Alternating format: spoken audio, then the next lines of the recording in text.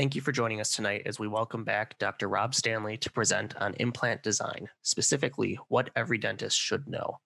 My name is Adam, marketing specialist with Henry Schein, and I'll be your moderator. As I'm sure Dr. Rob will mention, this is part two of this webinar series. Part one aired in July of 2020. If you would like to watch part one, please email us at webinars@henryschein.com and we will send you the link of that recording. Before we get started tonight, a few housekeeping notes. If you do have questions, please type them into the Q&A section of your control panel, and we will get an answer back to you as quickly as we can. And there is no CE credit offered for viewing or attending this presentation. Dr. Rob is an adjunct professor in the prosthodontics department at the University of North Carolina at Chapel Hill School of Dentistry and co-founder and senior instructor at Stanley Institute for Comprehensive Dentistry. Dr. Rob, we're all looking forward to your presentation. Thanks for joining us. Hello, everyone. Dr. Robert Stanley here. Today, we're going to be discussing part two of a four-part series being sponsored by Henry Schein. So thank you, Henry Schein. Thank you, Adam, for hosting us. The topic today was going to be on implant design, which kind of is a topic that folks have a tendency to overlook. So we're gonna jump right into it and see if we can't make this seem maybe like it might be something that would be important to understand a little bit more as we go forward. So let's get started. So the first part of the series, we discussed the first key to implantology, which was location, location, location. So if an implant is placed in the right location, the likelihood of success is good and the likelihood of complications is low. And we said that the second most important thing is what we placed in that location. So the type of implant, what it's made out of, and the design of the implant. So let's quickly review the first one real fast, and then we'll jump into today's topic, which is what. So I am the Smile engineer, and that's because I have a couple of engineering degrees before I went to dental school. So I approach the concepts of implant design and implementation a little bit different than your traditional approach. But I firmly believe that if you can't explain it simply, you don't understand it well enough. And so we talked about who this class was for in the last presentation, and that's for anyone, really. Anyone who's placing, restoring, or maintaining dental implants will get value out of this because it's a topic that needs to be understood by the entire community. And we started off by saying, what is a coordinate system? And as you recall, we have a very strong fondness for the Cartesian coordinate system, and we have our gang symbol that we use when we have fun with it. And we know what a Cartesian coordinate system is. We use it all the time in dentistry. So this is when we're communicating with each other. We say things like move more mesial, move more distal, move more apical, more coronal. In endodontics, we take working length radiographs, and in prosthodontics, we use depth cutting burrs, and periodontists use clinical attachment loss. What we're saying with all of these things that we do in dentistry, what we're saying is we need to know a baseline, a starting point to know where we're going. Okay, so a coordinate system is very, very important. In fact, it's so important that we made it the center of our logo, right in the center. You see the triangle there, that is our coordinate system. So remember that we talked in the first video about functions. And we said that y equals a function of x, and then all of a sudden we lost half the audience because they're like, oh my God, I didn't think I'd ever have to see a function again. But remember how it works. So we use the example of the house temperature. We said if your house temperature is a function of the thermostat setting, we all can understand what that means. That means that if we want it warmer in the house, we can turn the thermostatic setting temperature up. And if we want it cooler, we can turn it down. So we know that the house temperature is a function of the thermostat setting. But we also know that the house temperature is not only a function of the setting of the thermostat, but also, say, for instance, if we have any open doors. So if you have a house and you have a thermostat setting and say it's cold outside, and you turn the thermostat setting up because you want it warmer inside, but the kids leave the front door open, it's not going to get warm in the house, right? The door is going to impact the temperature of the house faster than your heater. So what we would say is, in this particular case, the house temperature is a function of two variables, X and Y, the thermostat setting and the door opening. So why is this important? And it's important because when we talk about implant success as a function of what, we said there are a lot of variables. And this is where a lot of confusion can come into our practice and in our minds when we say, I don't know why this implant failed, or I don't know why we're having complications. So I've taken the liberty to put down just a few of the success criteria that we all know exist, and here they are. And as you can see, there's a lot of them. So then what we did is we said, of all of these success criteria, one of these is probably more impactful than the other. So we asked the question, if you could only control one of the implant success variables, what would that one be? And in the first lecture, we said the first answer is location, location, location. And today, we're going to talk about implant design. And if I didn't have to go any further than this picture right here, we might be able to spend the entire time discussing it. And here's why. This implant was not placed in the right location. I hope all of us can agree to that. What we'd like to see is we'd like to see the implant underneath the prostheses, right? So this implant's in the mouth, the implant's integrated, the crown is on there, and we have a solution. And this is going to always be a challenge for the patient. There's no way that this solution is not going to cause a food trap for this patient, period. We can all agree to that. So this is never going to be 100% win, right? But the question becomes this. If we move off of the fact that the location is wrong and we move on to the next question, which is what type of implant was placed? Implant design. If we go to that question, imagine for a second that metal that's being used there to support that crown was two types of metal. One, a really weak metal. Two, a very strong metal. Is it possible that if the metal that was chosen for this solution was a really strong metal, that this might last forever? And the answer is yeah, it could possibly last forever for the patient. Okay. On the flip side, if it was a soft metal, is it possible? Could you imagine that maybe in a couple of years that this might break? And the answer is yeah, that makes common sense. And the answer is yes. And from a mechanical engineering perspective, that's exactly what we want to talk about today. So let's get into it. So we're going to talk about dental implant design at a high level. This is not our full-fledged version because it takes a little longer than a 1 hour presentation, but we're going to talk about some of the high level things and hopefully you guys will get some really good nuggets out of this. So the first thing I want to talk about is all implants work.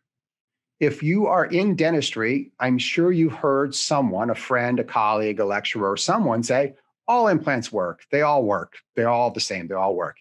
And we would have to say, why do we say that? Why do we say that? And this is a picture of why I believe the industry says all implants work. This picture right here is a series of very unique solutions that were done 30 years ago. We have blade implants and press implants, all these different types of implants, and they lasted 30 years. Not only did they last 30 years on the patient, but she smoked a pack a day for 30 years. And we know that smoking obviously is a contraindication to the health of dental implants. So eventually they failed.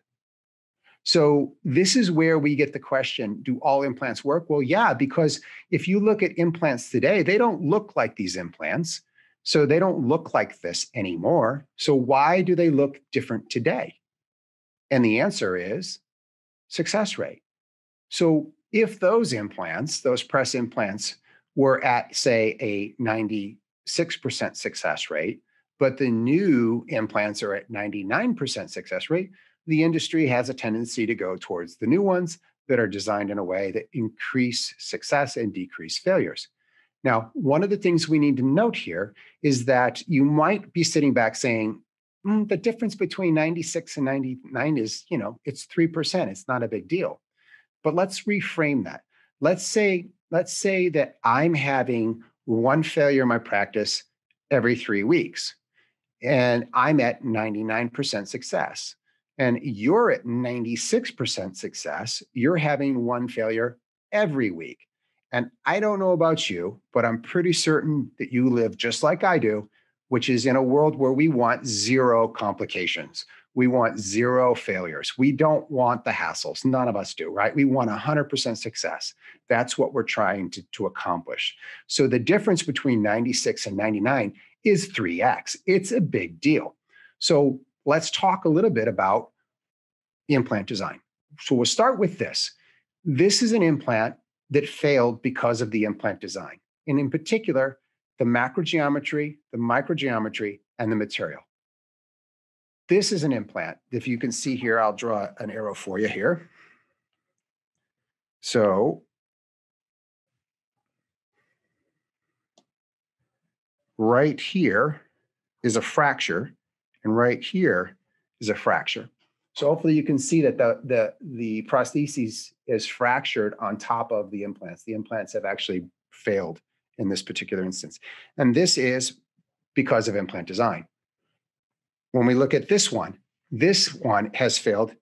If you can see right here on the very top of that implant, that is a fracture at the time of placement.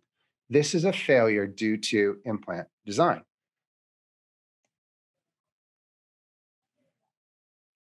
Here is a case from Facebook. And it was funny because they put the date that the implant was placed in 2017. And then they said it looked like this last week with a little bit of crestal bone loss. And then it looked like this week where it failed. This one failed because of implant design. This one failed because of implant design. This one failed because of implant design. So what am I talking about when I say implant design? What does that mean? Well, when we look at implants, there are 8 main implant considerations that you would want to take into consideration. And these are the big high-level ones.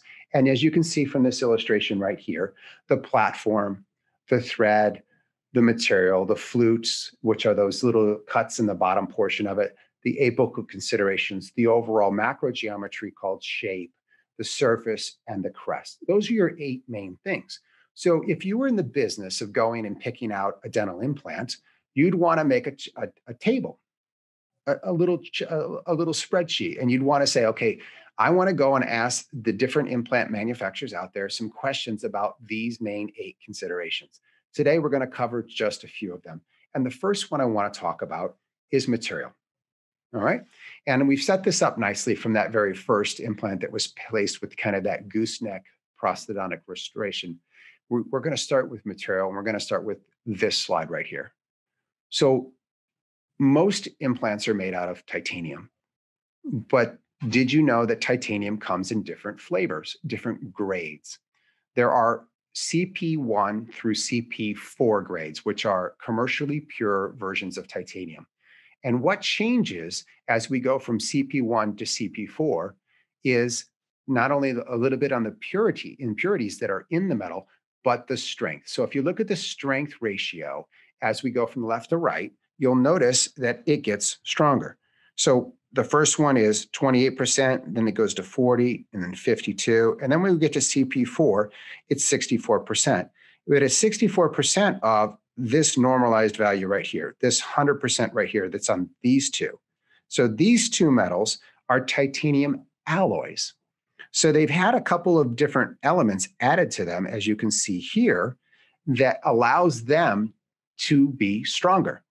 So going back to our very first picture with the gooseneck, if you got the location wrong, but you were using a really strong metal, there's a possibility that even though it's going to be a food trap for the patient, that it might last a long time. So then you have to ask your question, well, what if I only use the strong implant when I'm not in the right position? Well, when do you know that you're not going to be in the right position? You always want to be in the right position, and sometimes it just doesn't happen. So sometimes it comes back from your surgeon, or you place it and it's not where you want it to be. So when it's not where you want it to be, a real good safety net is to have an implant that's made out of a very strong material. And as you can see here, all implants are not made out of the same material. They're made differently. So when you go to select an implant and you're at a trade show and there's a booth there and you walk up and you need to ask the person at the booth, what is your implant made out of? And if they say titanium, just smile and grin and say, thank you. I understand that part. But what grade of titanium? And if the person behind the desk doesn't have an answer, they don't have an answer because they haven't been coached. And what I mean by that is if you have something in your product line that's valuable, you make sure that your sales team knows about it. If you have something that can be considered a flaw in your product, you don't tell your team about it. So if you walk up and say, what grade titanium do you have? And they go, I don't know. It's because they probably have a grade that's the weaker grade. If they tell you, oh, thank you for asking, doctor, we use a titanium alloy, then you can be certain that they are proud of that because they know that that material is stronger.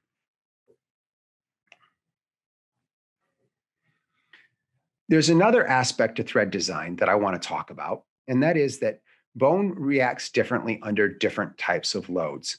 We have a compressive load, which is when we squeeze something together, okay? When we squeeze something together, it's compressing it.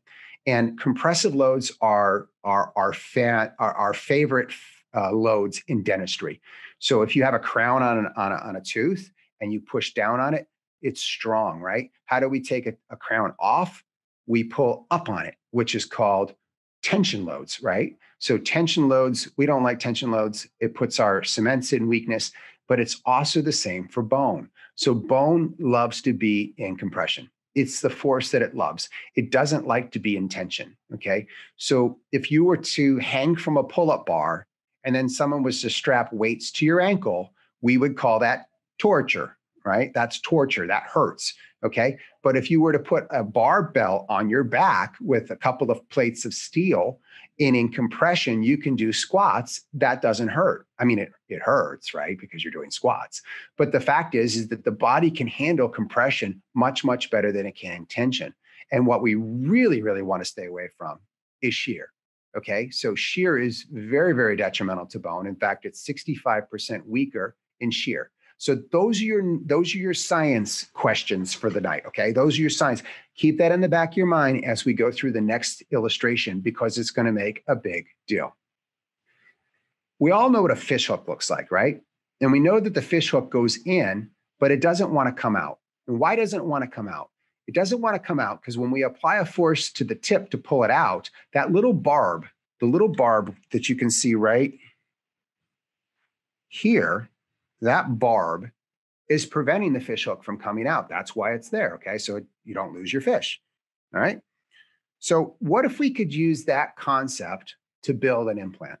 So let's build an implant and we're gonna use that barb to help hold the bone in place. So I'm gonna take the barb off, I'm gonna slide it over, and then I'm gonna duplicate it, and then I'm gonna make multiple barbs and I'm gonna make my implant. And now when I push down on this implant with a force from the top, you will see that the bottom edges of the implant, these edges right here, are going to be pushing down on the bone, right? And it's on the same, it's on both sides the same way, right here, here, and here. So when we push down with the force on the top here, this implant is going to be putting the bone in compression.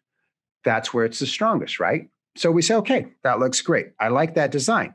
The bottom is flat, the top is got a curve to it, and it's going to put the bone in compression.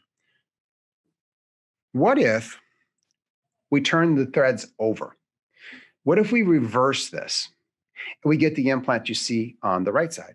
And when we apply a force to this, what you've created is kind of a nail, right?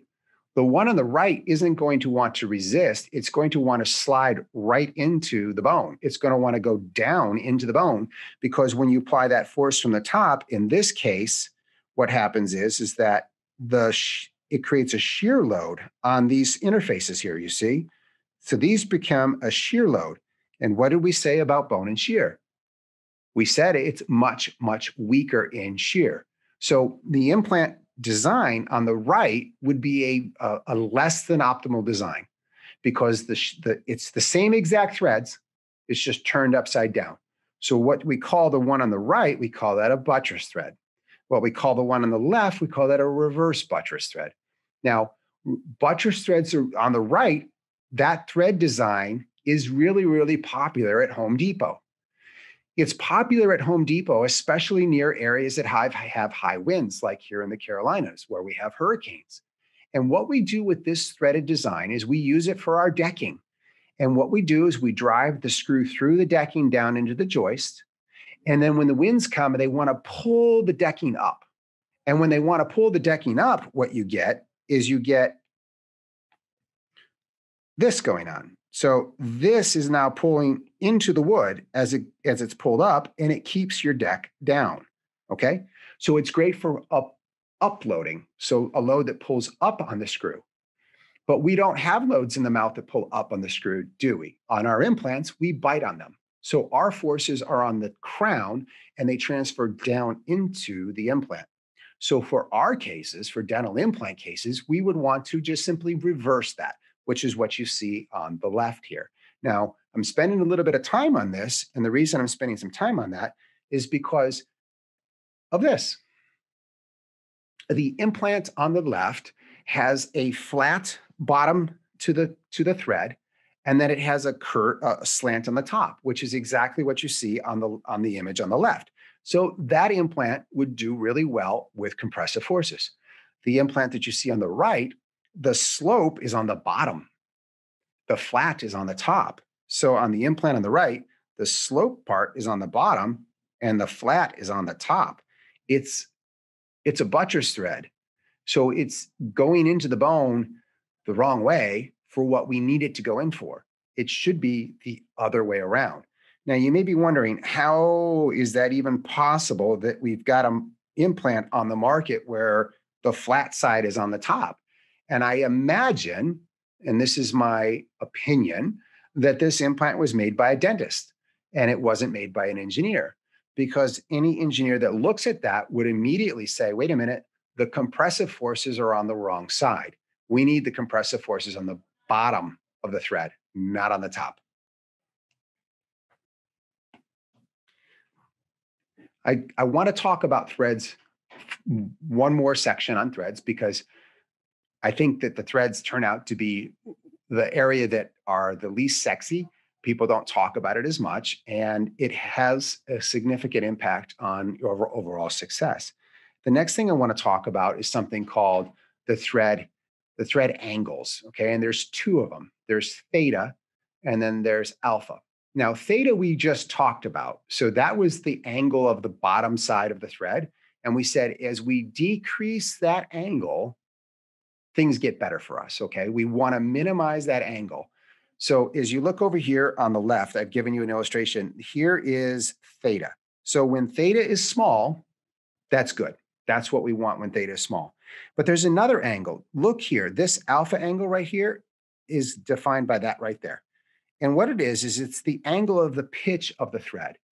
So what it's saying is that the tighter the pitch, the less shear we're going to be transferring to the bone. Okay? So let's look at how that might work out. So the theta angle is a function of the pitch.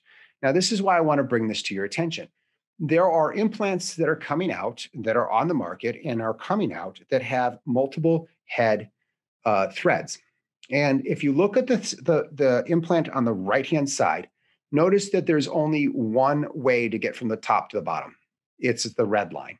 So if you were in a parking deck and it was a spiral parking deck and you're on the top floor, there's only one exit, the red exit.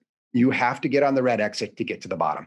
You get on the red exit and you go all the way to the bottom. There's no other way to get off the top level.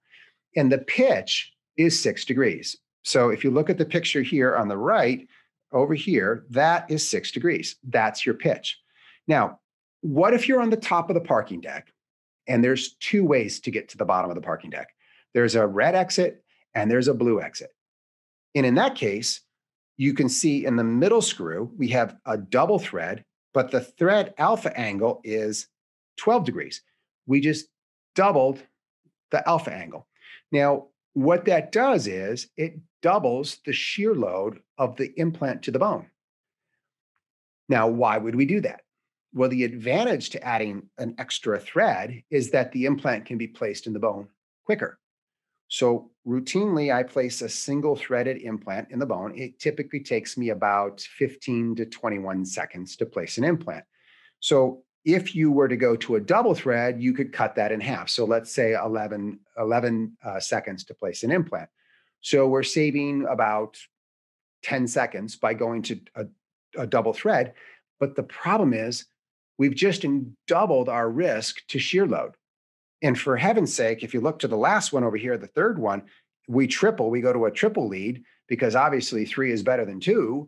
We triple the shear load. We're increasing our risk to the patient's outcomes threefold. And only for a few split seconds in terms of how fast we can place an implant. So my recommendation is stick with the single threads over here. They'll take just a few seconds longer to insert, but they decrease the alpha angle, which decreases your shear load, which is a good thing. When we look at a radiograph, notice that it's easy to tell if you have on a radiograph whether that implant has 1 thread lead or 2. The implant on the right, notice that it has kind of a cross in the center. Right in the center of the implant, the little threads look like they make a cross. That's because this is a dual thread implant. The one on the right doesn't have, the one on the left does not have that. The one on the left is a single threaded implant. It only has one way to get from the top to the bottom. So we want to have the one thread designs like the one on the left, not the one on the right. So we're going to change now from thread design, and we're going to talk a little bit about crest. And crest is an area, it's the top portion of the implant, and it's an area that's received a lot of attention over the years. Most of you are probably well aware, this is the area where you can get some crestal bone loss, right? And so if we have crestal bone loss in aesthetic regions, that can sometimes become a problem. So there's a lot of meetings and discussions and papers and research that goes into how do we decrease crestal bone loss. But I have an idea that I want to present to you, and I think it's pretty powerful. And let's start with something that comes out of Tenkate's Periodontics book. And this is an essential fact that you need to understand. And I'm actually going to read it because I want you to make sure that this really resonates with you the way it resonates with me. There's a unique feature of the oral mucosa is that the teeth perforate it. This anatomical feature has profound implications in the initiation of periodontal disease. The teeth are the only structures that perforate epithelium anywhere in the body. Nails and hair are epithelial appendages around which epithelium continuity is always maintained. This perforation by teeth means that the sealing junction must be established between the gums and the tooth. If we go to the book, Human Oral Mucosa Development and Structure and Function, it says this: the region where the oral mucosa meets the surface of the tooth is a unique junction that is of considerable importance as it represents a potential weakness in an otherwise continuous epithelial lining. So these two different books are bringing to light the fact that the tooth is the only spot in the body where something penetrates the epithelium. Now, when we take the tooth out and we replace it with a dental implant, the dental implant now takes on that responsibility. But what's different? The dental implant's inert. It's a piece of metal. The tooth is vital, and it has the ability to do things that are different than the implant. The hypothesis that I propose here is that our crestal bone loss that we've been talking about the reasons for and why and how we can minimize it with platform switching and the type of crestal features that are on the implants all come down to the following hypothesis. All crestal bone loss is associated with connective tissue to implant seal. Think about this just for a second. If you have an implant in and you have immediate connective tissue attachment to your implant, just say theoretically you could have that occur, how much bone loss do you think you would have around that implant? And you probably all would agree with me. If that was possible, if you could do that, if it was possible, you probably have very, very little crestal bone loss. I believe that we have not given enough emphasis to the fact that we have something punching through the skin. We have a foreign body that is going from inside the body to the outside the body, and the body doesn't like it. The body doesn't like it one bit, and it wants to seal it off, or it wants to reject that implant. Okay. So what's the take home? The take home here is that we better have a really, really good contact. We have to maximize our contact between our implant and our connective tissue so that we don't initiate a foreign body reaction where the body says, I want to reject this implant, i.e., I want to spit this implant out. So there is a product called Laser Lock.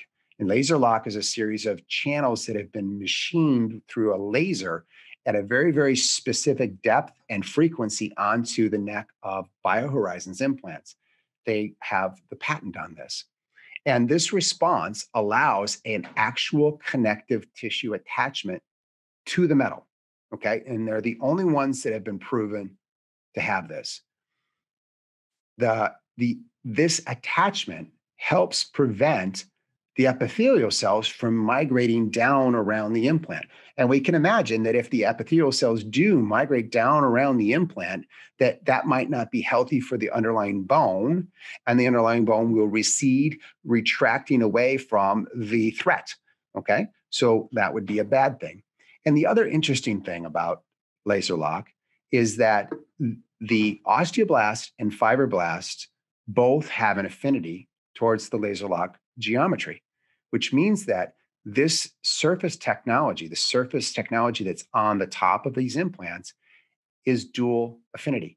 It likes connective tissue and it likes bone equally as well. Why is that important? That's really, really important because when we place an implant in the mouth, almost never do we place it at the level of the bone because there's never level bone.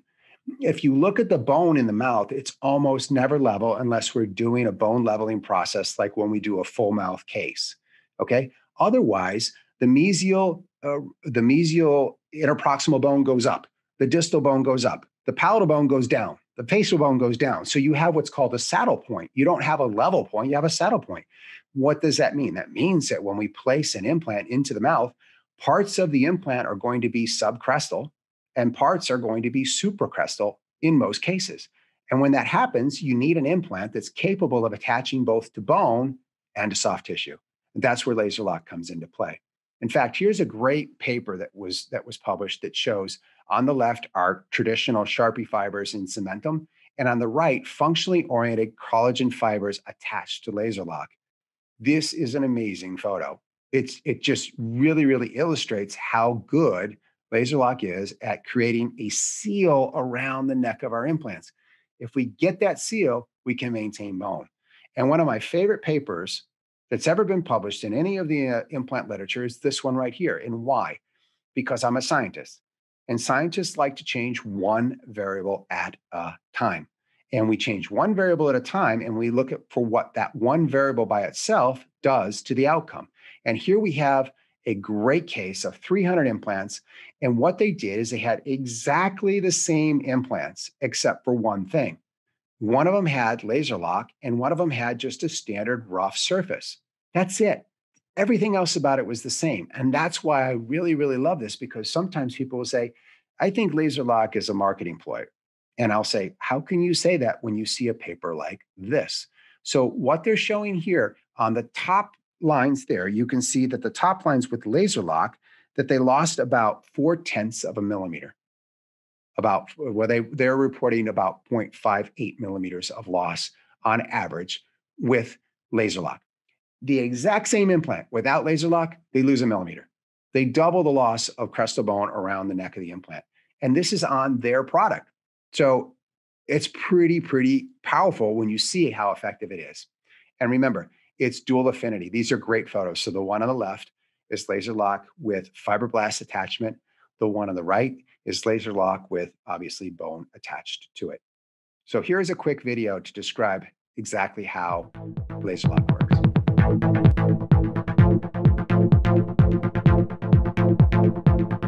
BioHorizons' revolutionary laser lock technology is a series of microscopic channels engineered onto the surface of BioHorizons implants and abutments using a pulsed excimer laser. These unique microchannels are optimally sized to control and organize fibroblasts, epithelial, and osteogenic cells. During the healing process, epithelial cells are guided into the precisely dimensioned microchannels and firmly attach pseudopodia to the complex nanostructure of the uniform laser lock surface. The guided cellular response generated by the laser lock technology continues with subsequent layers of epithelial cells, creating organized junctional epithelium successfully integrated onto the implant surface. As a result, epithelial downgrowth is inhibited.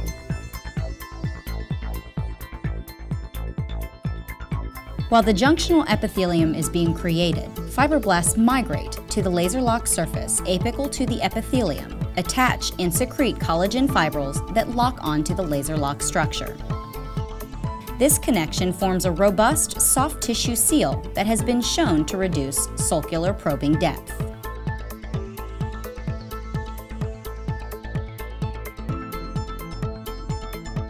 The attachment establishes a protective soft tissue layer around the implant that protects the crestal bone from bacteria and trauma.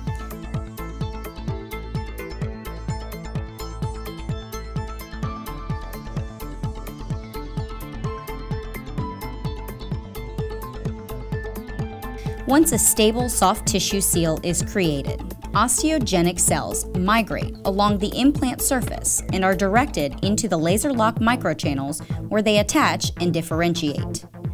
Osteoblasts begin to form a circumferentially oriented bone microstructure with trabecular attachments parallel to the microgrooves. These structures mineralize during normal healing. Bone formation around the laser lock surface has been shown to result in greater bone-to-implant contact, faster osseointegration, and higher crestal bone levels than other implant surfaces. The inhibition of epithelial downgrowth, establishment of a soft tissue seal, and greater bone-to-implant contact created by the laser lock microchannels maintains function and aesthetics long-term.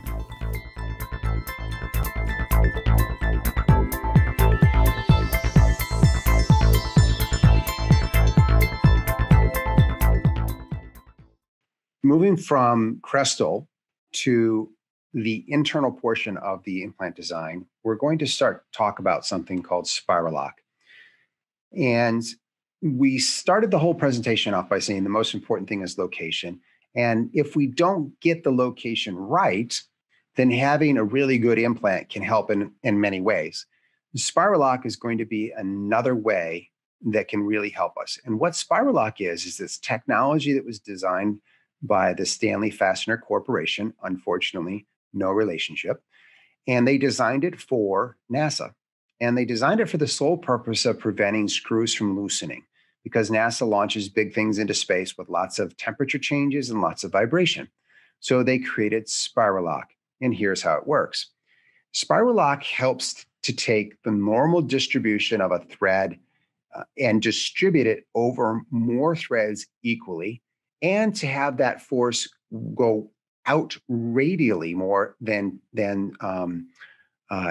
proximal to the threads. So let me show you how it looks here on this illustration.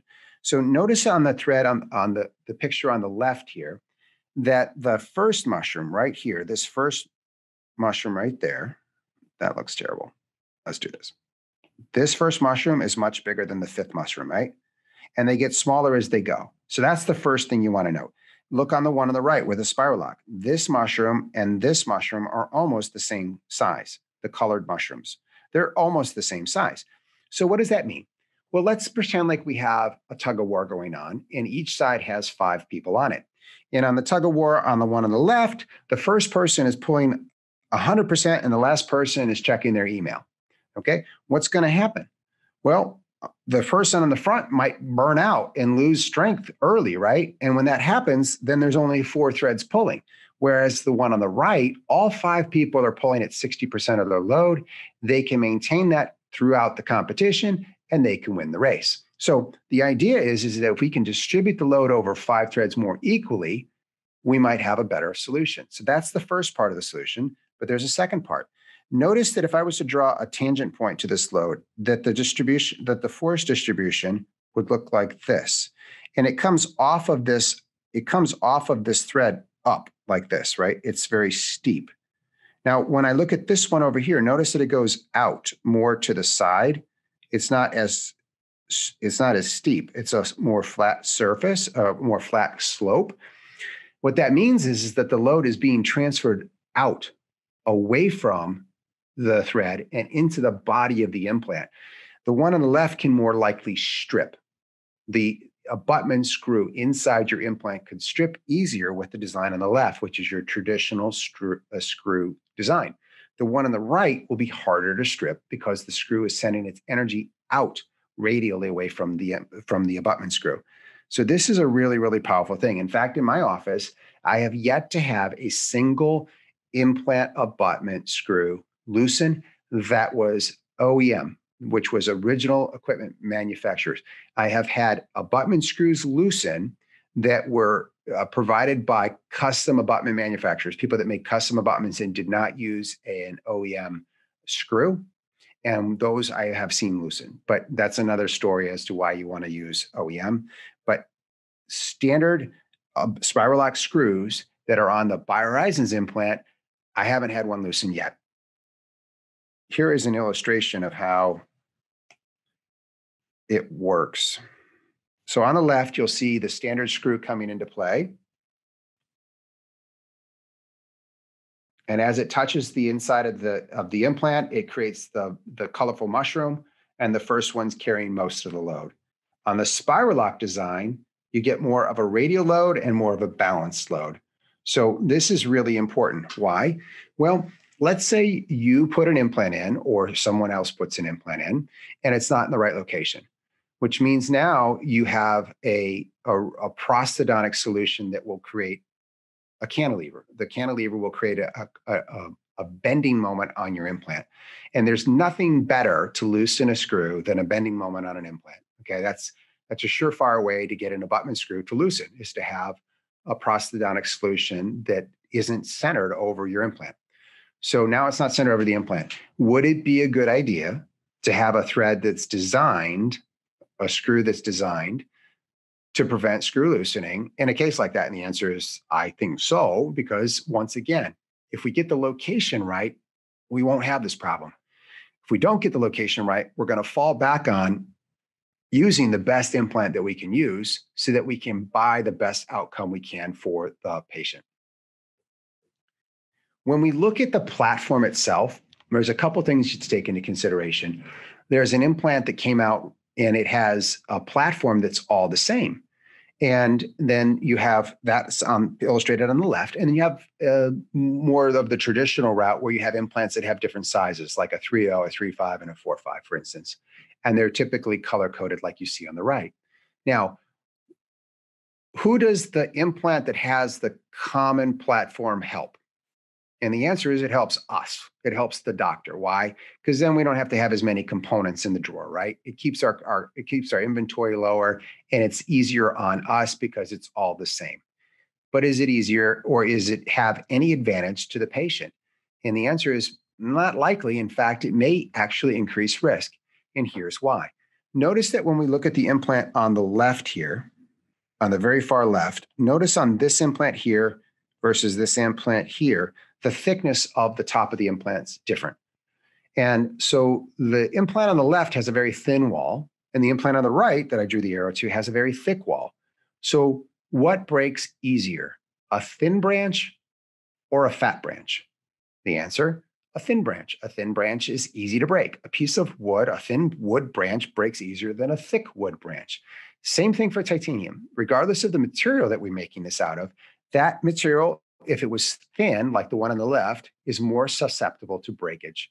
The one on the right, less susceptible to breakage. So what we're doing is we're trading off our convenience as clinicians by having less inventory and saying, that's convenient for me, for a potential risk factor for the patients. If you've ever had an implant break inside someone's mouth after integration, it's not a fun story to talk. It's not something you want to have happen in your practice every day, right? So I would much rather prefer to have implant sizes where the platform changes and allows me to reduce the risk for the patient. So that's the take home point here. When we talk about implants, almost all of the modern implants have an internal conical fit now. And that has really been proven to be great. And the reason is that these internal conical fits create a self-centering feature. You can see this if you take two red solo cups and you drop one red solo cup on top of the other and you just hold the bottom one, the top one will center itself and fall into place, right?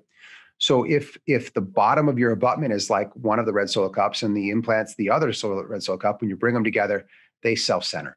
And that's a good thing because when you're putting an implant in, you want it to go back into the centered position by itself every time so that your prosthodontic solution doesn't have any inaccuracies.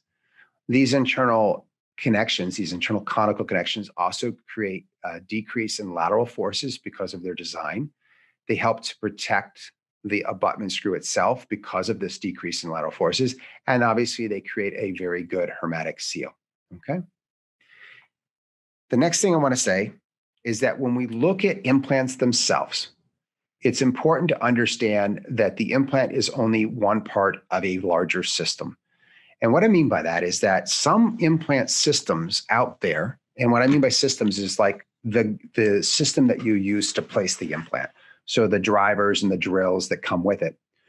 Some implants are great implants and they might make all the grades that we talked about today. They might check all the boxes in all 8 categories, but the actual system itself is wanting. And what I mean by that is that they might not have, for instance, a fully guided solution. So a fully guided solution, a type 4 fully guided implant solution would be one where you can place the implant through the guide, okay? If you can't place the implant through the guide, then but you're using a guide to drill the holes, that's a type 3, all right? So when you go to buy one of these things, you want to ask, not only is the implant good, but you also want to verify that the system that they have that supports it is good. So you say, can I place my implant through the surgical guide? And if they say yes, that's a good thing. If they say no, that's not necessarily a good thing. And the reason is that even though the hole is drilled in the right place, when you go to place the implant, due to the difference between minor diameter and major diameter of the threads, you can still have some knockout where the implant gets knocked out of position and you end up with a result that's off. The location is off, okay? So it's important to look at the overall system, all the components that come with it, including, for instance, the prosthodontic solution. So if you were in a practice where you're doing a lot of overdentures, you want to make sure that your implant solution works well with your locators and your OD secures and these kinds of connections that sit on top of your implant. So it's important to make sure that you look at the bigger picture when you're selecting an implant. In closing, at a high level, the very most important thing is getting the implant in the right location.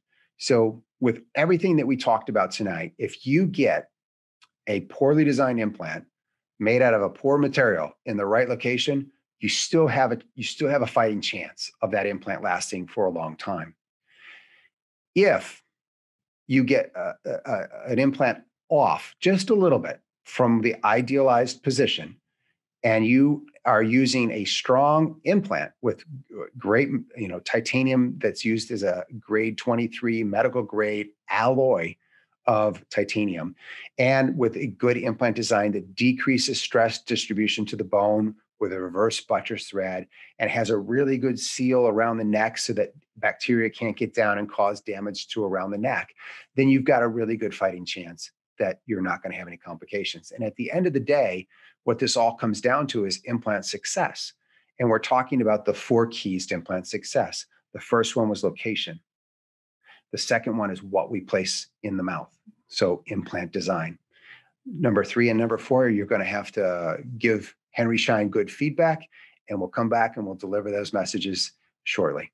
Thank you for your attention. If you have any questions, feel free to reach out to me at this email that's presented on the closing slide here. Thank you, Dr. Rob, for your time this evening. Great stuff as always. As a reminder, if anyone would like to watch part 1 of this webinar series, please email us at webinars@henryschein.com and we will send you the link of that recording. Additionally, everyone in attendance tonight will receive this recording via email. Thank you for joining us tonight, and we look forward to seeing you on future webinars.